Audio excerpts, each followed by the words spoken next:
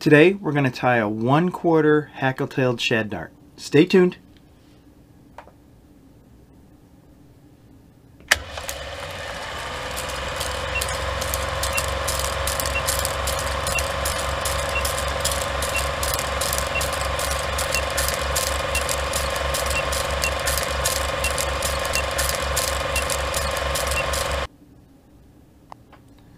So good morning, everybody. What we're going to put in the vise today is a 1/4 shad dart, and it's a jig that I like using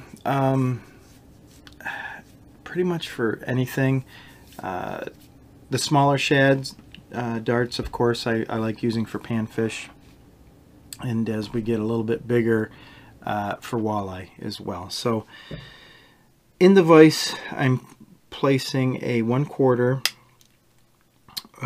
size head, and this jig kind of reminds me a little bit of a cross between an ice jig and a typical bucktail, because what we're using today is some flash along with the hackle feathers. So if I switch over just briefly, here I just have some Danville black Krystal flash. You can see it slightly, the Danville Chenille rather, with that flash. It does reflect some light. You see some purples and whites. It's an interesting color, interesting chenille.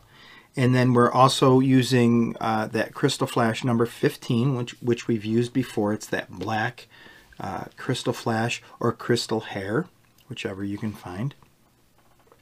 And then we are also using, and this is just a standard Indian saddle hackle.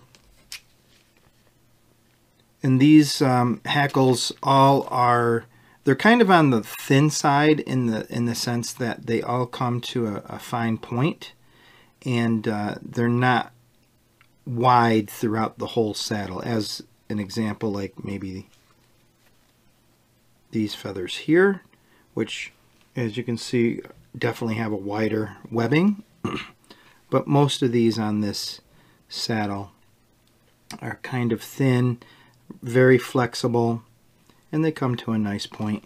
And for such a small-bodied or a fine tapered body that the dart head has, these will work just fine. So let's turn that on. So like I mentioned, in the vise is a 1/4 shad dart. I do have it forward in my jaws just to provide a little bit more access as we tie and we lock on our thread, etc. Because of the length of the head itself, it really takes up a lot of the shank of the hook where we would normally be tying. So I do place it in the vise slightly forward. I have to take a little bit of care.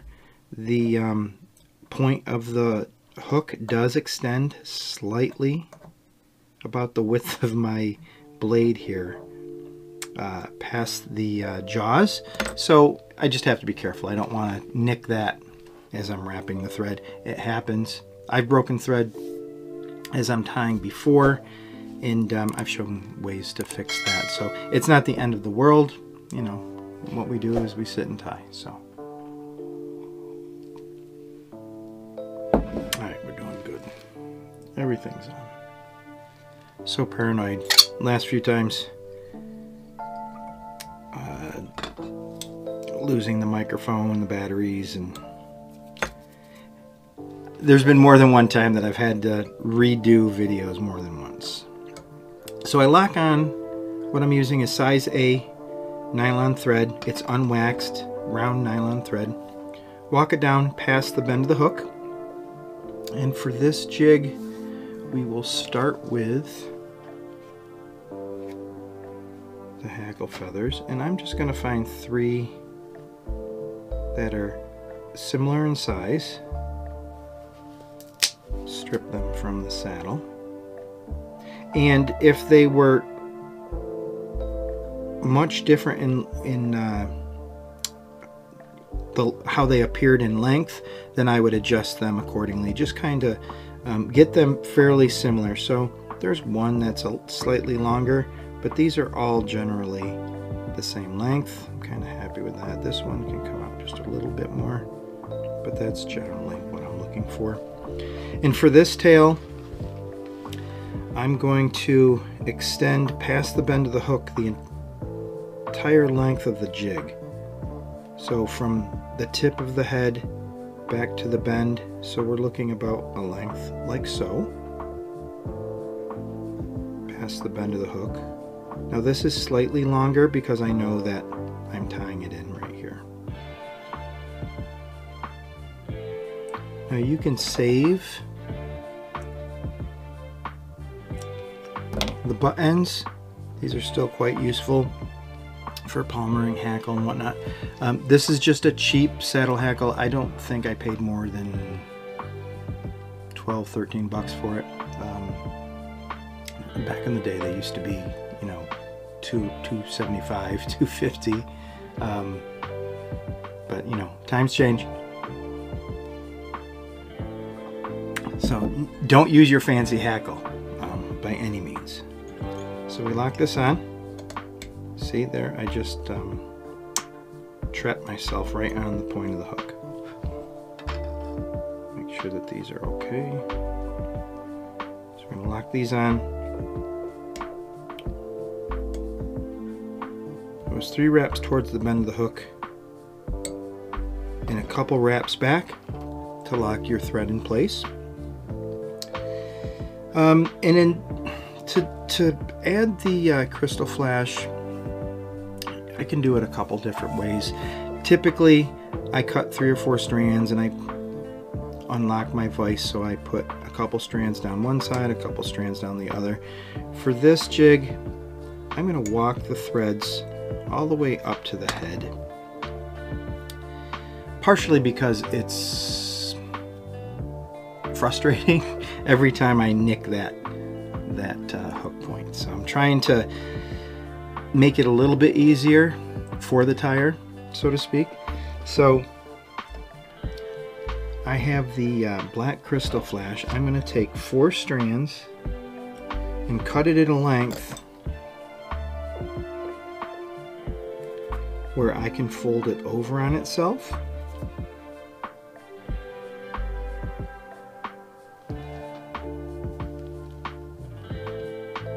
So I'm going to take my Krystal flash, put it underneath my last wrap,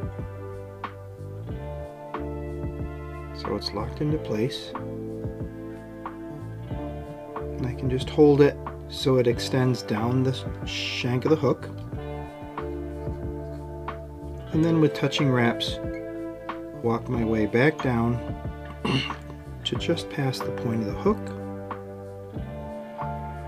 At this stage I trim it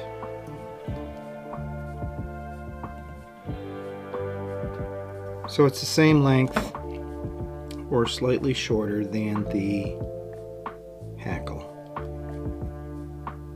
You can trim it at any length you wish.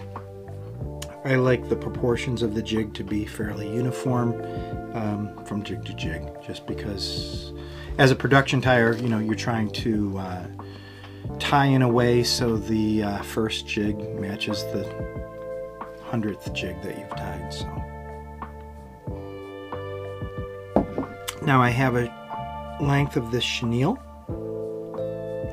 and I can strip the fibers just to expose that core, that thread core, so I can lock it in back by the point of the hook, a couple wraps towards the bend of the hook, and then I can walk my thread with touching wraps back up to the head.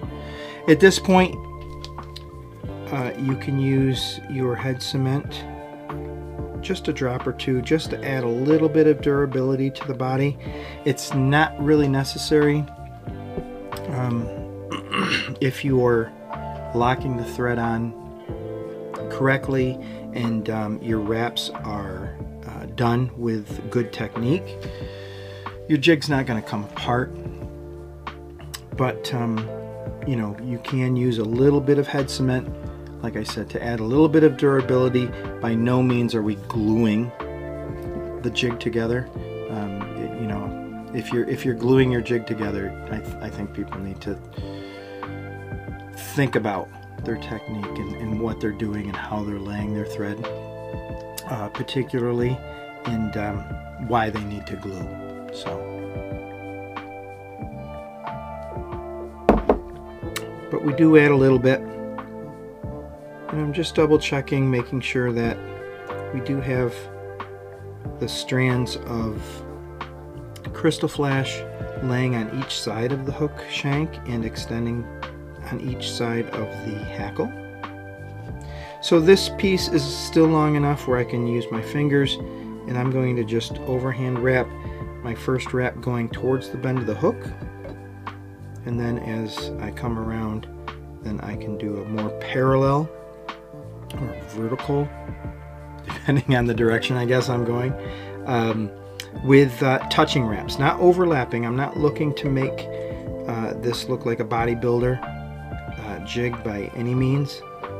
So after my third wrap, as I come around between the bobbin and my jaws, this last wrap as I come around, I will bring it to the outside of my bobbin.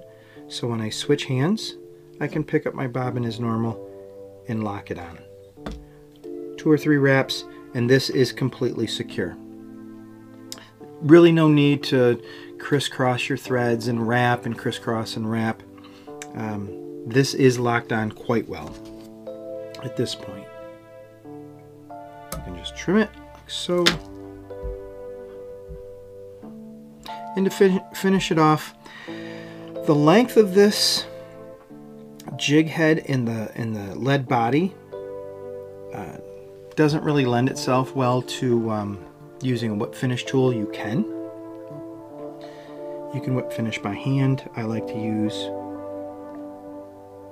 size 8 thread of an opposite color that I place the loop underneath my last wrap. 4 wraps to secure that, and then I take my tag end, can place it through the loop and pull it through.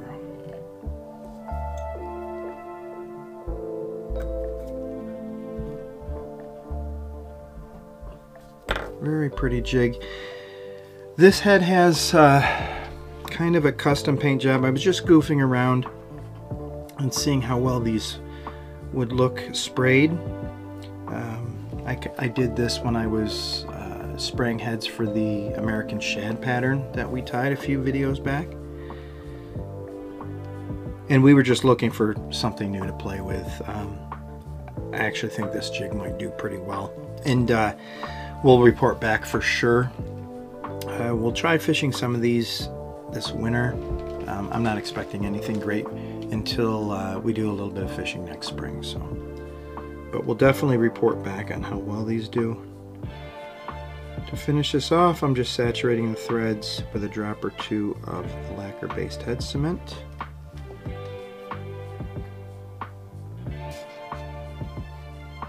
The barometer must be high. The pressure must be high at this point. What I just did is I wiped off the drip on this. When you open this up and the air pressure is high, you get you have to kind of squeeze it, get that air pocket out of there, or else you get lacquer-based head cement all over your jig. So let's turn off that. It's a pretty jig. I think it will fish. Black and white is a nice color pattern. And there we have it. Our 1/4 Shad Dart jig with the Krystal Flash number 15. It's a black Krystal Flash along with the black sparkle chenille from Danville. Nice jig. I think that'll be a nice springtime jig to fish with. So we will tie up another half dozen or so. Put those in our box, and I will fish with these during the springtime, and I'll report back on these. It's going to be a fun jig to fish with. So I think that will do it for us today. If you have any questions or comments on the jig we tied today, any comments, color combinations, things like that, put those comments down below. As always, like and subscribe so you don't miss any new content. Until next time, guys, tight lines.